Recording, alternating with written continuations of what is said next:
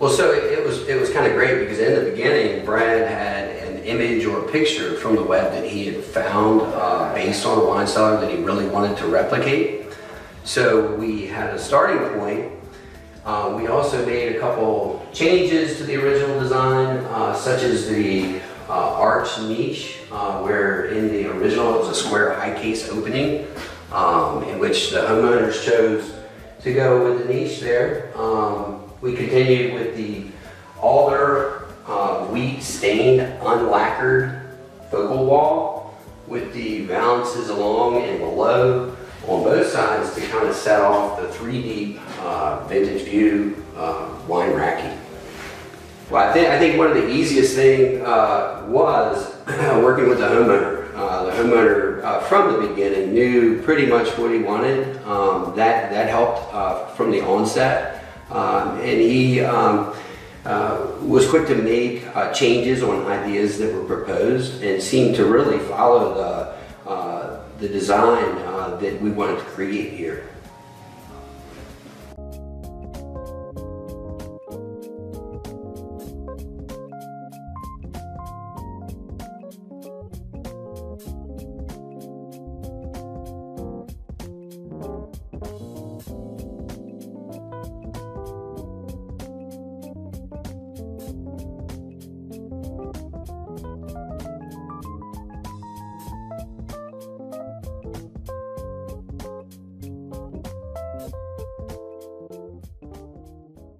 I reached out to Harvest to see what they had in the way of cellars and designs and racking.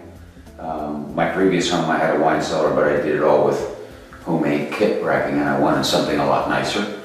And then I talked to Tim, and then I sent him the dimensions of the room, and that's kind of where he got started. And he sent me some concept drawings, and then kind of looked back and forth between different rack suppliers, and settled on this one because it was in the right price range for me, and good looking materials of construction.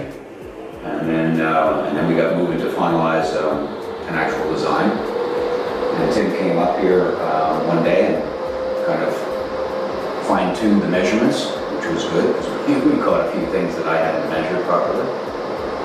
And then we got it built, and I put it together with a friend of mine, and I did most of the assembly. So it took us a little while, but well worth it. Well worth it.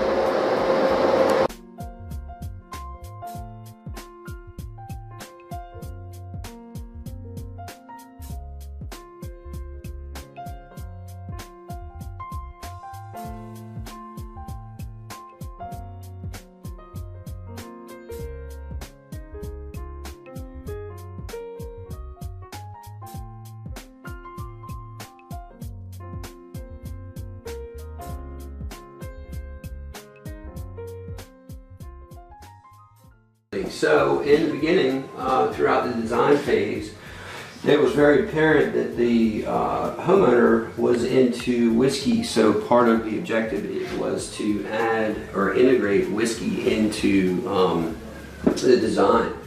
And here we have an oak barrel that is special to the homeowner, in which he had in South Carolina at his beach house and brought up to help with the display of his cherished whiskey collection.